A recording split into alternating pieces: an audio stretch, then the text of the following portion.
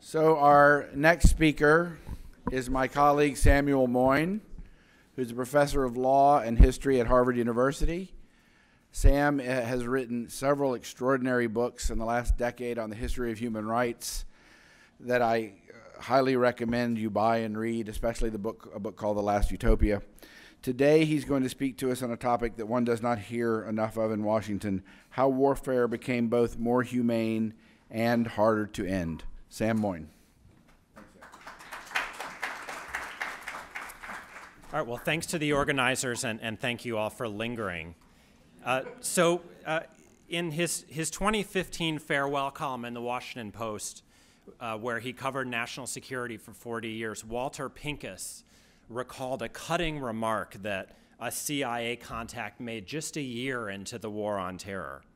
We've turned 16 clever al-Qaeda terrorists into a worldwide movement, seemingly more dangerous to Americans than the communist Soviet Union with the thousands of nuclear missiles. And then we set out to fight phantoms of our own imaginations, bringing about fearsome enemies we never had, entering a spiral of endless fighting from which there is no end in sight except our own choice to reset. Now, I start very bluntly in this way because I think we have to acknowledge that whenever we talk about legal interpretation, we are really doing politics by other means. Our understanding of whether and how law does and should constrain the war on terror is not going to be separable from our opinions about whether this war is a good idea in the first place, whether it's ethically just and not simply legally proper. Even as we hand our endless war now over to someone who gives no sign to us that she's going to be inclined to take any different a view about how she prosecutes it, except escalation. But let's bracket those big questions and suppose a real threat to American soil or Americans abroad. And let's grant for the sake of argument that the threat's serious, although, as the last panelists just mentioned, it doesn't account for many deaths compared to guns and fast food. With due allowance, which we should make, for indigenous radicalization, although it's very unclear whether our foreign activities are deterring that radicalization or exacerbating it.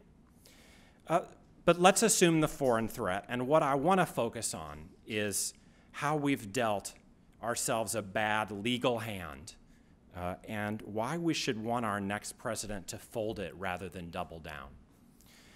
So what I'm going to argue is that our military engagements over the past 15 years have been humanized in the limitations we've learned to place on our targets and methods, even as these engagements threaten to become unlimited in time and space.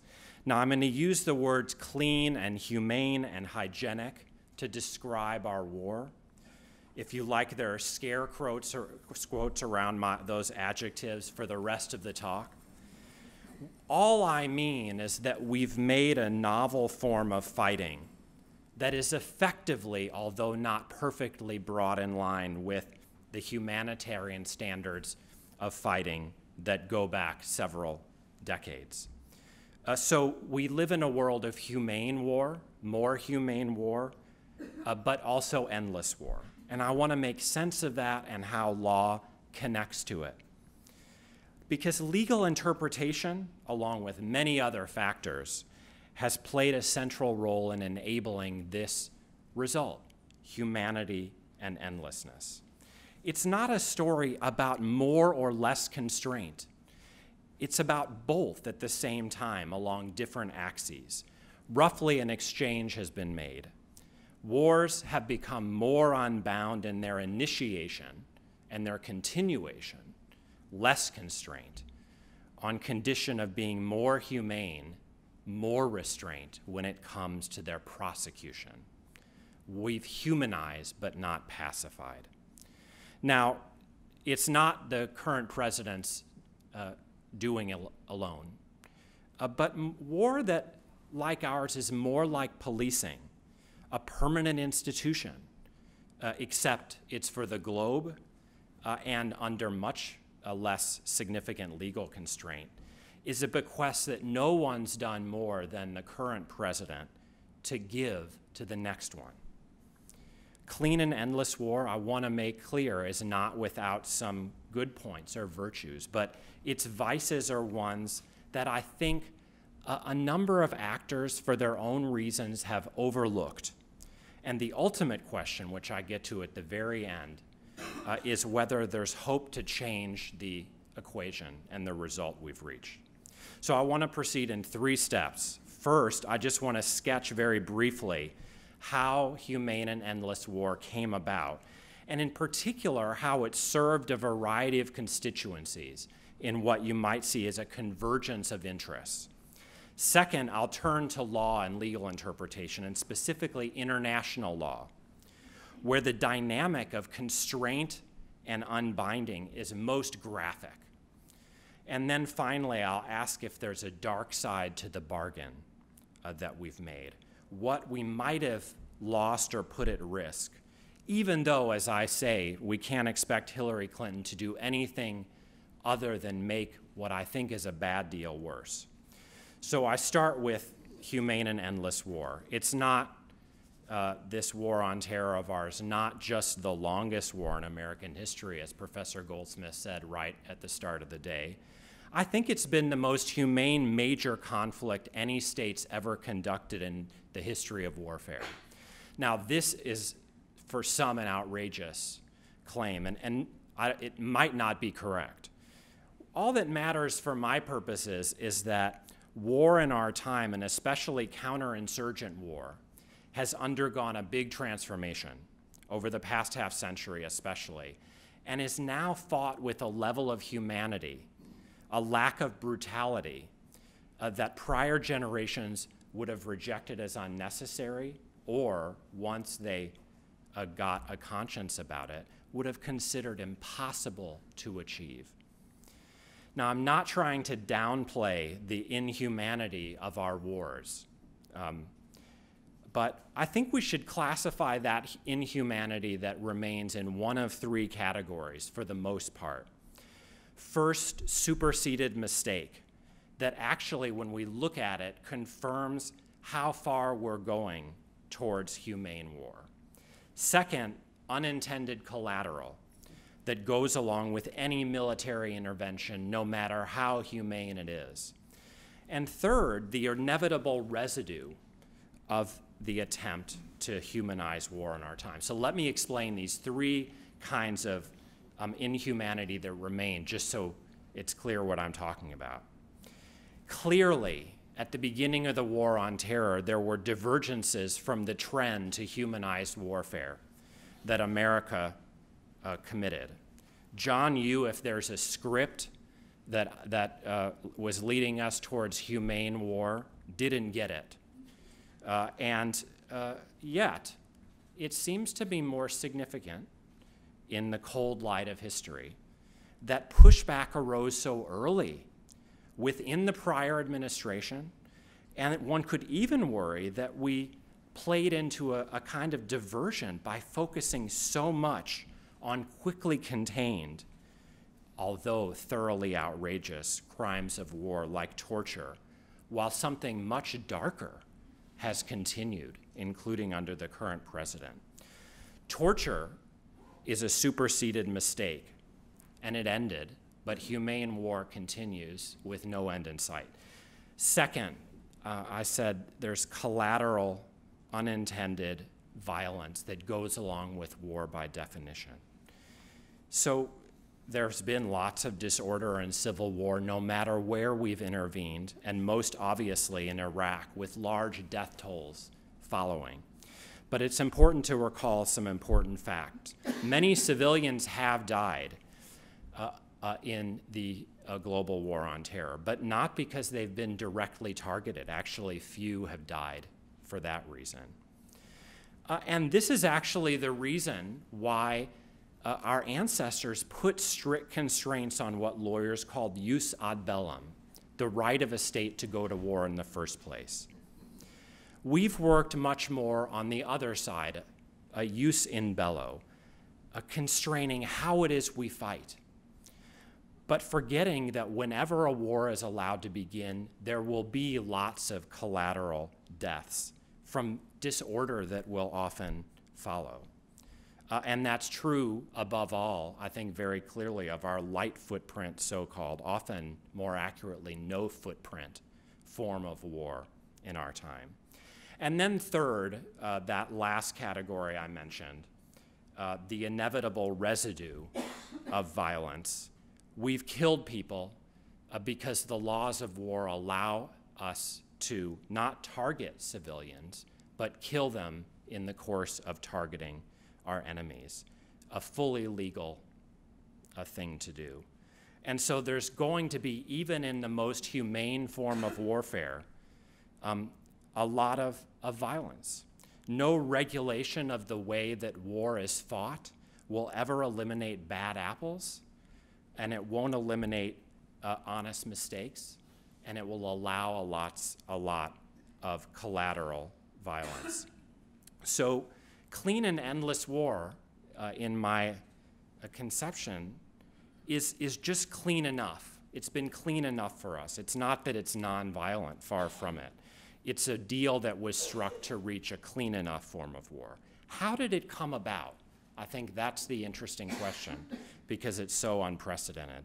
And my answer is going to be interest convergence, along with technological change. It served the powerful, and it served our current spokespeople for the weak, namely human rights movements. So let me explain. States have faced unprecedented new challenges, the United States most of all in its war-making. And it learned that it would serve its interests in pursuing a war to make it more humane so as to continue it indefinitely. A non-humane warfare in Vietnam, and then again immediately after 9/11, caused serious threats to war's legitimacy. Clean war does not. More interestingly, the military is willing to fight clean war, and it can.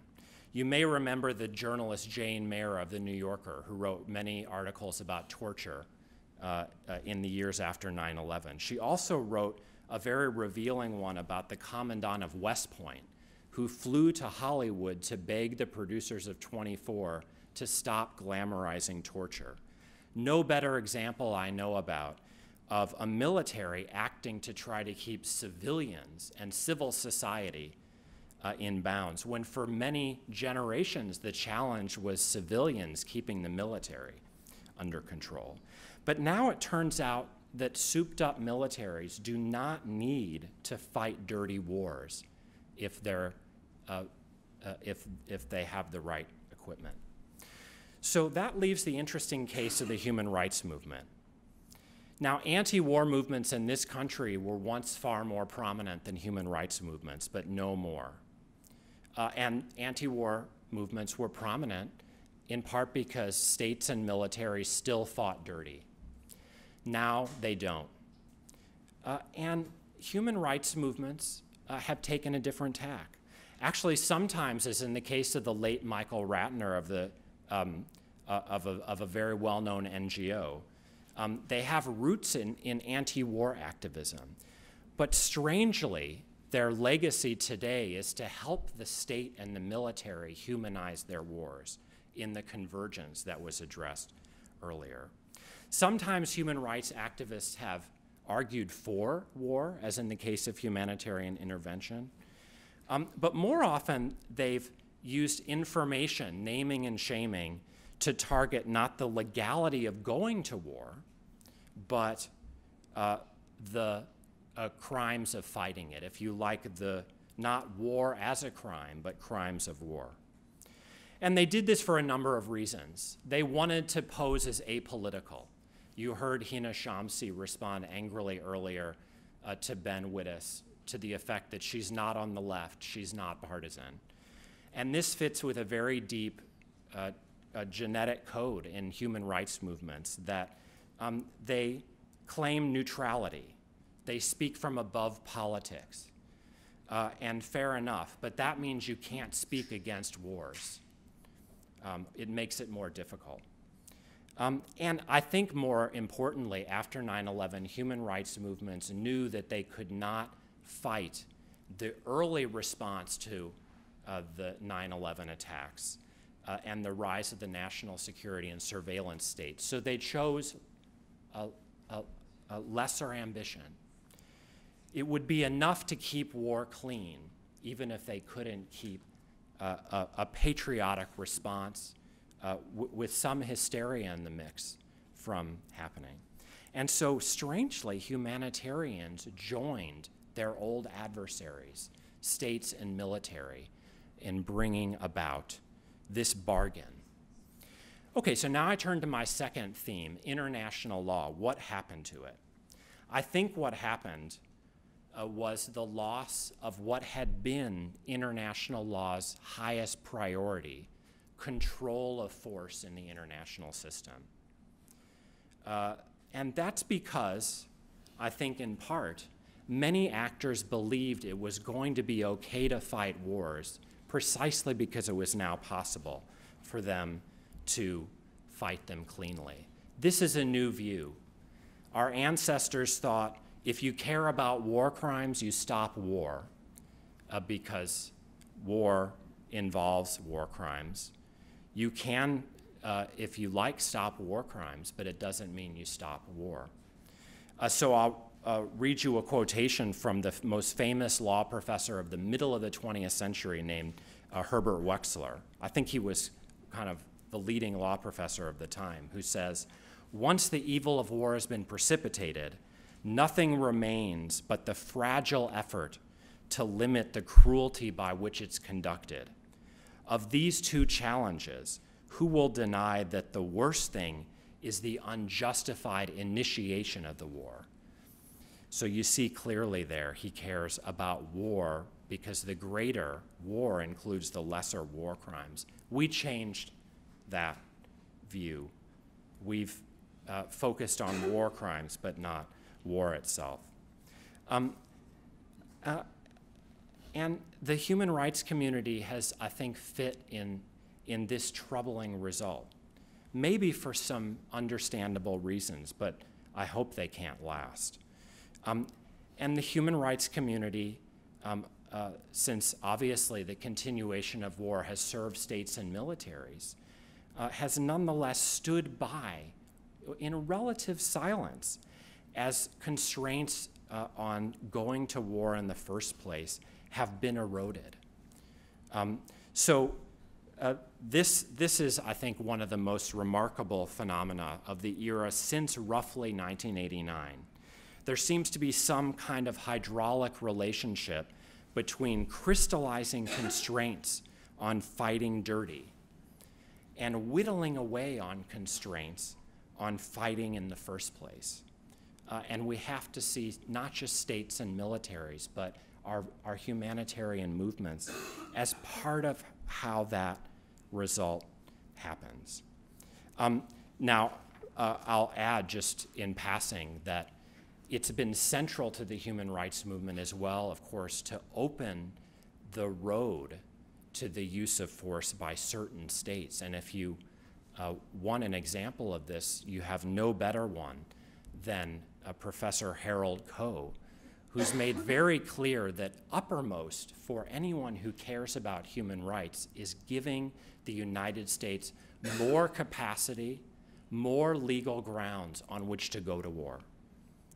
Okay, so let me tell a brief story about what's happened to international law in particular as this strange shift has occurred.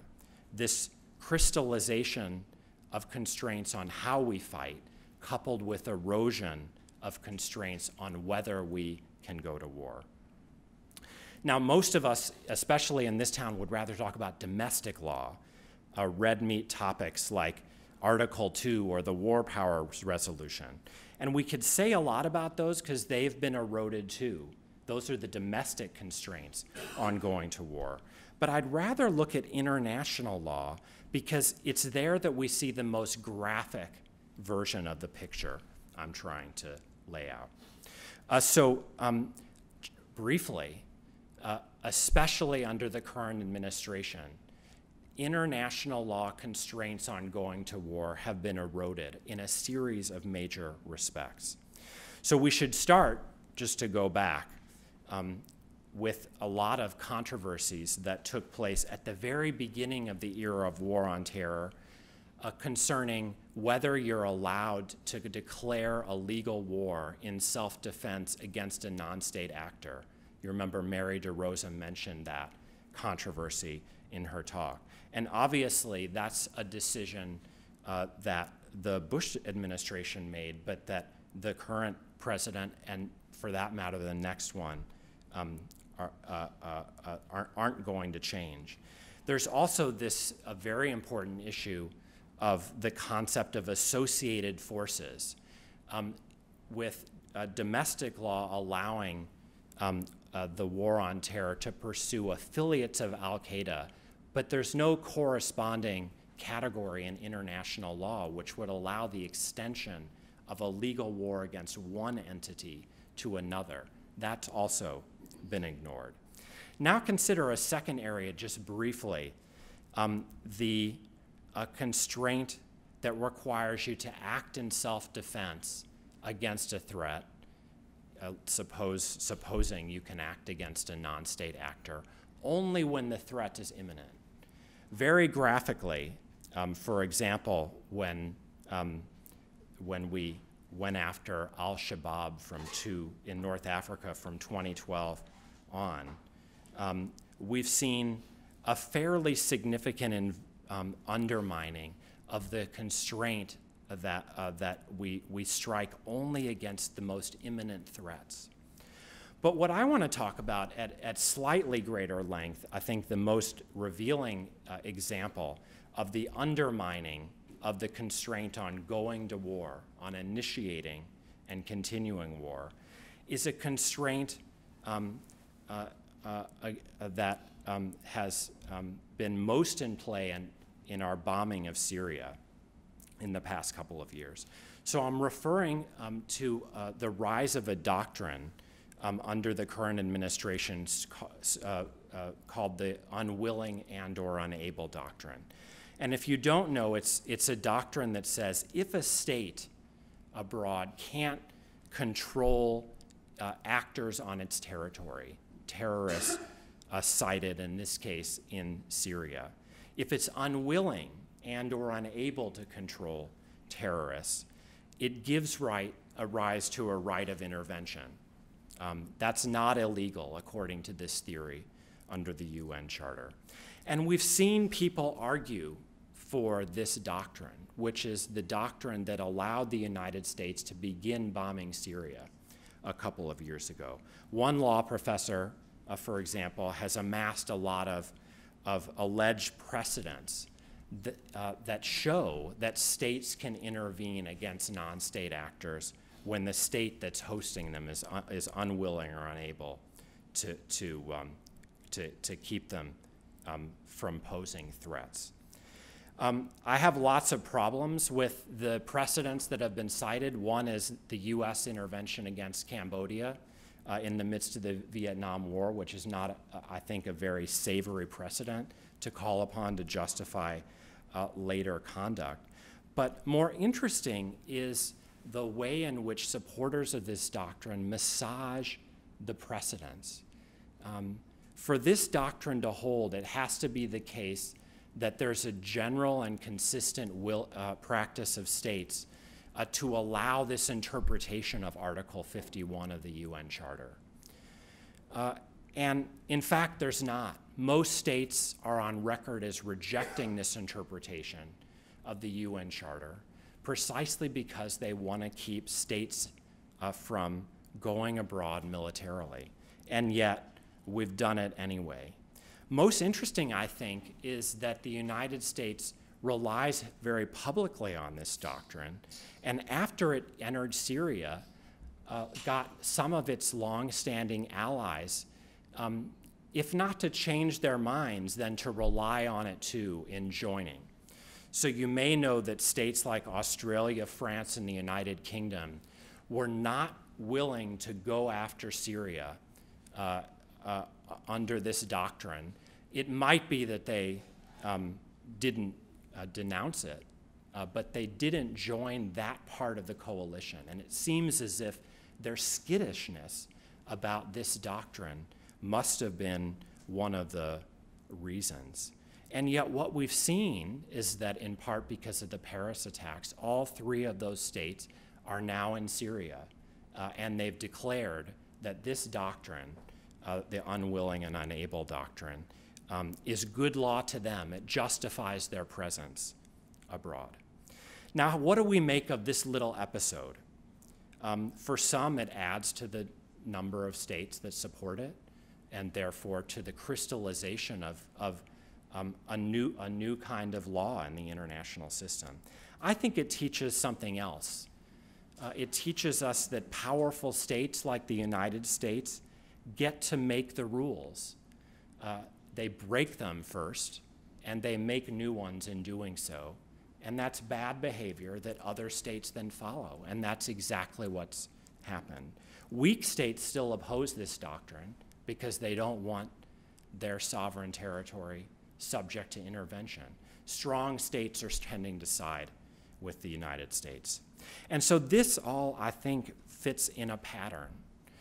We've seen these rules about how we fight, the cleanliness of our fighting crystallize. And amazingly, the Obama administration, in spite of lots of criticism, has sometimes insisted upon the importance of these rules. There's a very well-known case called Al-Bihani versus Obama, in which the DC Circuit judges in this town said that the international law of how you fight doesn't constrain the president. The president's lawyers responded that it does. And yet the very same president has acted in serial ways to undermine the rules about whether he can go to war in the first place. That's troubling. Now, it might not be troubling. I'm now on my third set of worries about what's wrong with this picture, or the dark side. There might not be one if it were just a matter of protecting Syria and the Syrian state from intervention. And again, I'm not raising these concerns because it's at all predictable that the next president is going to change the equation. We've seen a Chilcot report in the United Kingdom investigating how it happened that that country joined the Iraqi intervention. That is unimaginable in this country. And as we heard from the first speaker, our next president is likely to be more aggressive and militaristic in pushing the envelope with all of these doctrines than not. And yet, there is this dark side. It's been mentioned, but I think it should be mentioned again. First, there are just moral qualms about life and death decisions, about taking people's lives, especially when, even if it's in a good cause, the likely scenario is disaster after the fact. The reason why our ancestors, when they made the UN Charter, when they held the Nuremberg trials, wanted to constrain force is all this bad stuff that can happen as a result of war, even if it doesn't rise to the level of war crimes. And it's that lesson, I think, we've forgotten. And even if you're not troubled by what's happening to people in the rest of the world, or what might happen under the next president or her populist challenger in 2020, you ought to be concerned about other actors around the world. A rising China now has the right to fight its counterinsurgencies as a global hegemon in the future, the way America has fought its global counterinsurgency. And there will be little ground for us to oppose the results on our record. All we will be able to do is beg the Chinese to fight clean. Okay, so let me give a brief conclusion. I want to be clear that humane war is better than the reverse. It has its virtues. What we can't say is that 19th century dreamers who thought that humanizing war would end it are seeing their dreams fulfilled today. First of all, the rules they made to humanize war leave room for so much violence, legal violence. Second, we've now learned, but this is just a lesson in our own time, that humanizing war can make it more consensual and endless. And so if you believe in humanizing war, you can't believe anymore that it contributes to the pacification of the world, just the contrary. Is there a bright side to this dark side? I'm not sure. I would like to say there is. It's hard to believe that Americans are going to stand up in the absence of a draft, even if they watch the endless news cycle and conclude themselves that the war is self-defeating, bringing about further enemies rather than pacifying the world. Possibly there are signs that the human rights movement is positioning itself to avoid what it's been lately, an enabler of endless war, inadvertently. As I mentioned, some of its affiliates, especially if they plan to serve in government, may want to put most emphasis on preserving the right of humanitarian intervention as a carve-out from the old regime of using force in the world under the UN Charter. But I think many others in the human rights movement now want to free themselves from the collusion, a tactical one, that they entered with states and militaries. Because for them, endless war is not a result they planned or wanted. Now, they shouldn't become an anti-war movement, but that doesn't mean that they need to play the same role they've played in the rise of clean and endless war. So I'll end with a quotation from one of our leading generals until recently, General John Allen. You know he's a friend of Hillary because if you watched the Democratic Convention, you saw him on stage there. At the end of his time fighting ISIS, he said, "We need to get to the left of the symptoms of terrorism and solve the underlying circumstances. If we don't, we're going to be condemned to fight war forever." Now, this is, I think, a marginal comment. It's more rhetoric than anything else. And the question is how to take it more seriously. There are so many forces arrayed against changing the equation we've reached, whether it's an apathetic public, the need to justify defense or surveillance budgets, or the need to placate the base with aggressive action. So there's, I'm sorry to say, precious little reason to hope that the next president will do other than the current one. She's going to test the limits of law and intensify our strategy of humane war over the short term. But maybe in the long term it can reverse. And you may ask, and I'll close this way, when the long term comes, when the short term ends and the long term arises. And the truth is, I don't know, but I give an answer. It's an answer of which I got a reminder last week, and you can interpret it as you like. The answer is blowing in the wind. Thank you very much.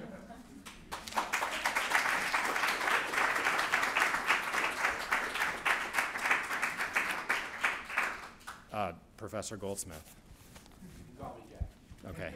Thanks. Sam, I just want to ask you more about the origins of the human rights movement, the move away from the anti-war movement. And I think Ratner is an interesting example because, as you alluded to, he was the president, I believe, of the Center for Constitutional Rights.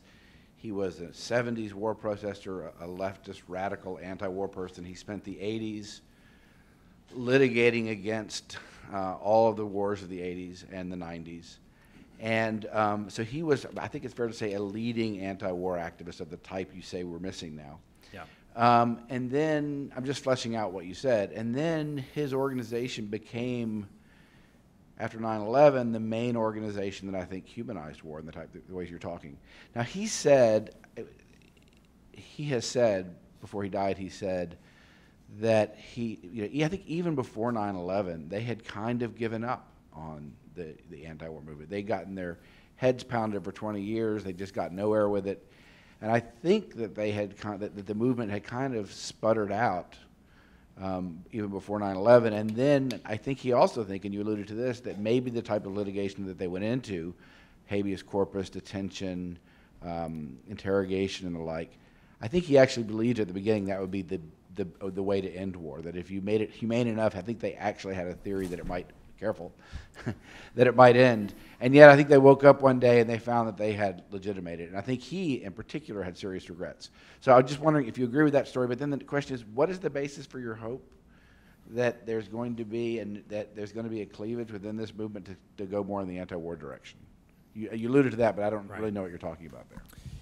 Okay, excellent. I think you're right that Michael Ratner illustrates the trajectory. I mean, I think we can go back and think, in more historical ways, and I'm basically a historian.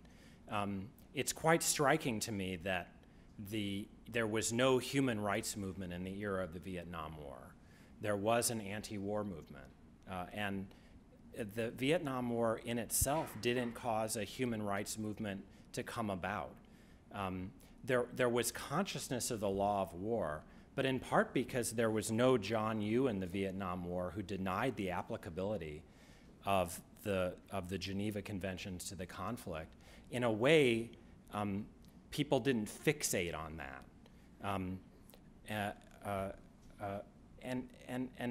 And yet the human rights movement, I think, emerged primarily amongst the Democrats in the aftermath of George McGovern's disastrous defeats. So that, I think we have to go back and just remember that there were paths open for the Democratic Party, because this comes back to your question about the future. At the time, the paths were seen as unviable. McGovern's defeats were so catastrophic that the Democratic Party decided, and then we get Hillary Clinton very quickly, actually, that it needed to be part of the national security establishment that had existed since the inception of the Cold War. And that's sort of the rest of history all right there. Now, I think this current election cycle is interesting, not least because the McGovernite a wing of the Democratic Party turns out not to be dead after all. Now, that's not to say that it controls it. It lost. And we have a militarist, I think many of us would fear, who's going to become the president, very much not in a McGovernite spirit. I'm sensitive to the worry that the career of someone like Ratner actually illustrates that we have to accept the result. He struggled for so long that his actions are kind of object lessons in what happens if you resist the riptide of history towards this result. But I'm not sure. So first of all, it's the battle over the identity of the Democratic Party is not over. But more important, I see a lot of people in the human rights movement that I meet very nervous about where liberal internationalists like Anne-Marie Slaughter, Harold Koh, et cetera, have taken the foreign policy of the country and will take it again under Hillary Clinton. And they want to avoid having human rights become, in retrospect, something that helped America keep its freedom to intervene anywhere alive, so long as it was done cleanly. So I think there's consciousness that there were paradoxical effects to the way that Michael Ratner ended up living his life, and people like Hina Shamsi are still fighting. And the question is, is there a social movement basis that would take a different direction in light of some of these lessons? I agree that the reasons to hope are slender, but then, you know, Also, so one thing you mentioned also the draft. yes, That was a big part of Vietnam. it really was. It really was. In terms of underpinning that. I think that's true. I think that's true. I think that's true. So if you believe that the upheavals of the 60s and the critique of the Vietnam War were primarily selfish acts to defend one's own body or that of one's husband or brother or son, then you're going to be even more pessimistic. But I wouldn't reduce. I wasn't there, but I wouldn't reduce it. So, but it's a big factor. All I can say is that I think that, you know, we talked about consensus earlier, and the remark I have about the idea that we've reached a stable consensus is that it's certainly a consensus in this town, and it's a consensus among certain kinds of elites. But, you know, it doesn't reach that deep, I think, and that means it can be shaken. And more than that, even in the Beltway, there's more and more consciousness that our strategies have been self-defeating. They're creating more enemies, not fewer, bringing more endless counterterror, not any end in sight. Now, of course, that serves certain constituencies, i.e. the military-industrial complex, so-called by the Republican president, Dwight Eisenhower. But for other kinds of strategists, especially those who care about the effects of our choices around the world, there may be other insights available. Yes, sir.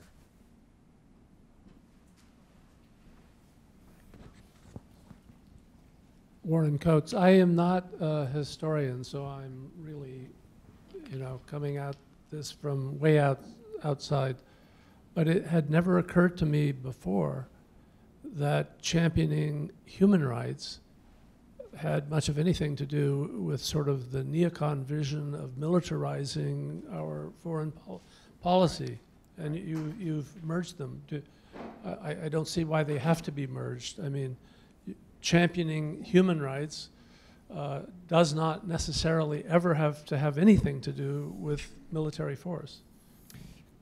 Agreed. No, that's important, and I would never argue for merging human rights to neoconservatism. Actually, it's very interesting when we go back to the 70s, when the human rights movement gets started, that there were left and right versions of it. So from the beginning, there were the Scoop Jackson Democrats, who were going to cross over from the Democratic Party into the Republican Party, just as they may do now again, given the support of people like Robert Kagan for Hillary Clinton. Their view was that human rights could be a way of pursuing communism under a new label. And later, they did a lot with the idea of democracy promotion, and human rights were central to the idea of spreading democracy. But there's no need to make an argument that human rights are the same as neoconservatism. In the guise in which human rights have taken amongst American liberal internationalists, there's much more of a resemblance, because human rights tend to be about seeing American power as a beneficent force for the spread of human rights, including in and through military action. And there's just not much daylight between that vision and neoconservative democracy promotion. However, I would insist that that's a rare view now, in part because our humanitarian interventions have been so dreadful in their consequences, and human rights communities understand the need to avoid collusion with great power agendas. Now, they don't have a lot of answers about what it would look like to promote human rights around the world when you don't have good tools to do so, except for grassroots penetration and alliance. But I think I just wanted to make a case that there was a kind of convergence between human rights and these other forces, and mainly for the very understandable reasons that anyone who cares about human rights wants war to the extent it continues to be humane. And so that's what they worked on. But they didn't work on war itself, and so it's endless, albeit humane. Yes, in the back?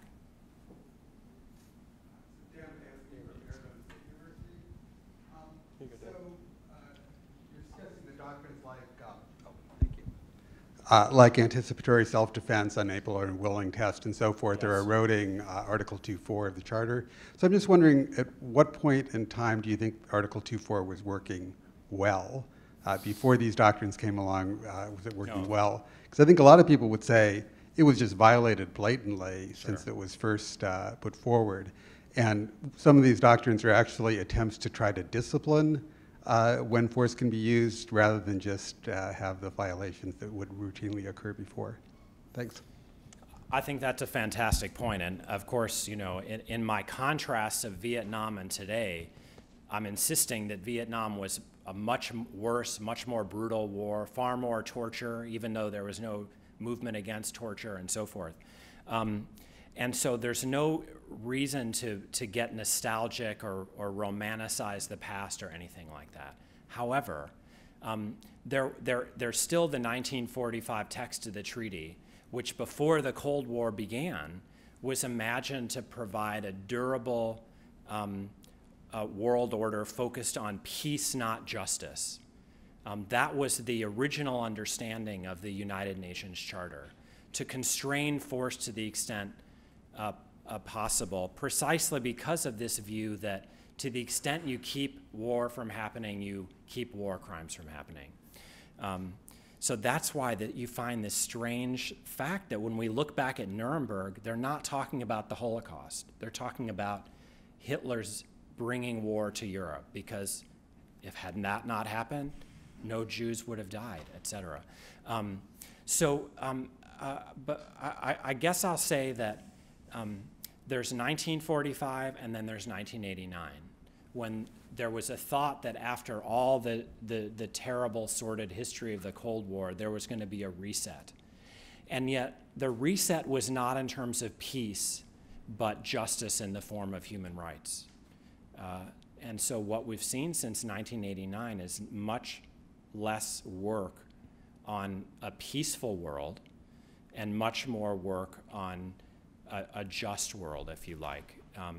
And the sad thing is that idea of justice in the form of human rights has often meant either authorizing wars in the name of humanitarian intervention, or once they've been authorized, focusing on keeping them pretty. And that's a good thing, but it's just limited. And so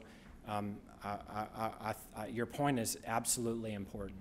If you're a fatalist and you accept that the fact of states engaging in war and the whole history of the world is a fait accompli that we can't manage, you have to face the fact that it has been managed to some very remarkable degree with the decline of interstate war in the past half century, in spite of the Cold War and in spite of the war on terror. And so the fear is about erosion from a baseline, and the fear is about inhibiting progress towards some better situation. Yes. No, you. Yeah.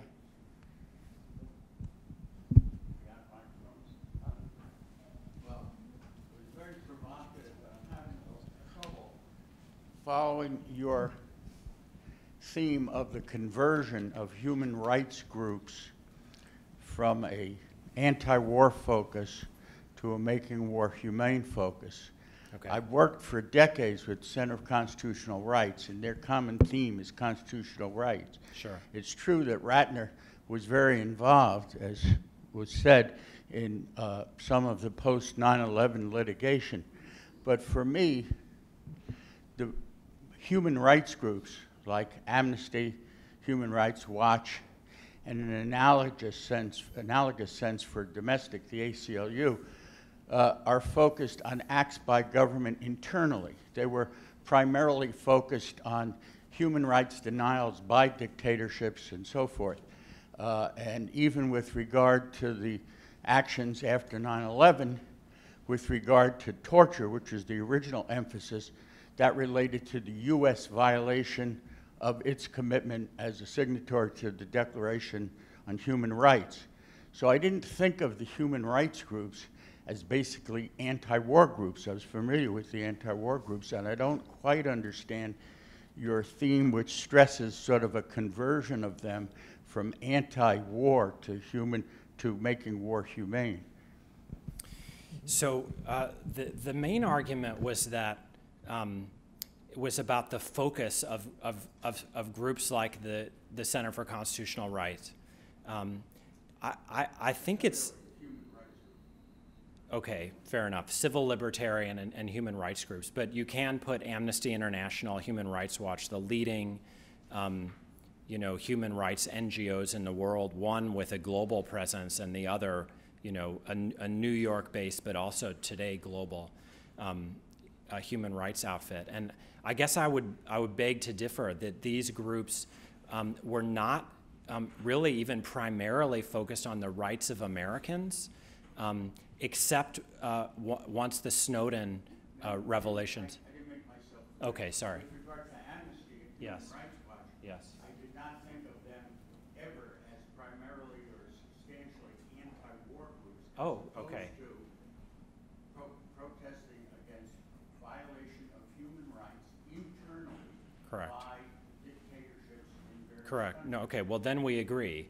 And the question then is, why do we have that project so strong in the present day without any anti-war group to match it? So if you look back in US history or even broader Western history, actually peace movements were much more popular than anything resembling human rights or civil liberties movements. And so the worry is that the groups we have left, which are honorably pursuing their focus, are not pursuing the big picture. And that might be a fine thing. But the big picture still matters, which is that we've seen them focus so substantially on how we're fighting the war, including in our treatment of foreigners, that we've lost much public discussion of, and we don't have NGOs focused on the erosion of the state's legally claimed rights to intervene, to start and continue war. If you don't like my explanation, which may be faulty, and especially in its emphasis on human rights groups, I'm willing to concede some difficulties, but I would just suggest that we need to explain where we have collectively ended up, which is relatively clean war with some criticisms left to make that shows no sign of ever abating. That's the result we've made for ourselves, and that has to be explained. Yes? Oh, it's got to stop. Okay. Thank you very much.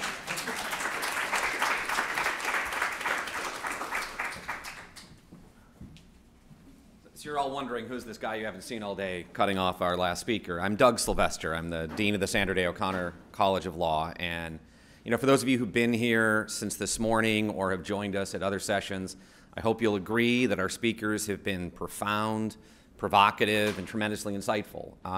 But I'm a dean, so my comments will be obsequious, self-promotional, and most importantly, incredibly brief. Obsequious because I really just want to come up and say thank you to our partners, in particular the New America Foundation, Anne-Marie Slaughter, and the entire team. And I've got names. I got to make sure to thank Ellen Alpa and John Williams for their tremendous work. It's such a great opportunity for us to collaborate and bring events like this together. And so it's wonderful to have them involved with us. The McCain Institute at Arizona State University has been wonderful with Liz Fontaine and her team. Couldn't put this together without them as well, so thanks to all of them. Obviously, my colleagues at the university, it's been great to see a number of the ASU law faculty here. So a bunch of them have asked questions. I hope you get a chance to see them.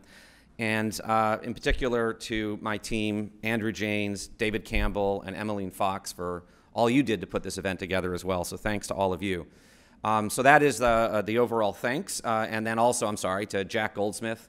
I want to make sure that this is for Martha, the Goldwater Visiting Chair at Arizona State University this year. So thank you, Jack, for helping us put this together and taking on an even larger event in the spring. I really hope that gets tweeted out at some point. And then it's self-promotional, not really about me, but about the program. I don't know if people know, but Arizona State University has been in D.C. for more than a decade. The law school is entering into its 9th year of a program that's been run largely by Professor Ord Kittry, who's been here for a number of years running a program for our students to become engaged in federal agencies, international agencies, giving them great jobs. And now we're incredibly proud to have the Rule of Law and Governance program with Ambassador Clint Williamson and Julia Frommholtz. For those who don't know, we're going to have over 20 students here this spring, spending an entire semester learning about the rule of law and governance, coming to events like this. But it's not just the, I think, tremendous opportunities that our students get by coming here to DC. It's also having events like this and educating our students back in Tempe. I know this is being simulcast back in Phoenix. We're in Phoenix now, I know. We just moved into a fabulous new building. Hopefully you'll all come and see it. But they're watching as we speak, and so we are really a university in different places at the same time, teaching on really important topics. I mean, these kinds of events are not just ideas. This has been a really thoughtful, again, very provocative, bipartisan, in-depth, and complex. It occurs to me none of those adjectives will be used to describe tonight's debate, but it's a wonderful kind of opportunity for us to sit back and think about these kinds of ideas. But what's most important to me as an educator, is most important to me as really just a citizen, is that we are taking these ideas and we're embedding them into our students. Our students are learning about these ideas every day. There are other pathways to think about our future. It's not just what we're going to watch on TV tonight. It's the kinds of ideas and thoughtfulness that we've had here today that just really launches the next generation of leaders, the next generation of Americans and lawyers that we really think can make a difference. And so last but not least, I have to thank the Goldwater family for making this event possible, and for really just our entire philanthropic community for really helping us throw off these kinds of events. We hope to do a lot more of them. I hope to see you at all of them coming forward. Thank you to everyone for what you did today, and I hope you had a great day. Talk to you.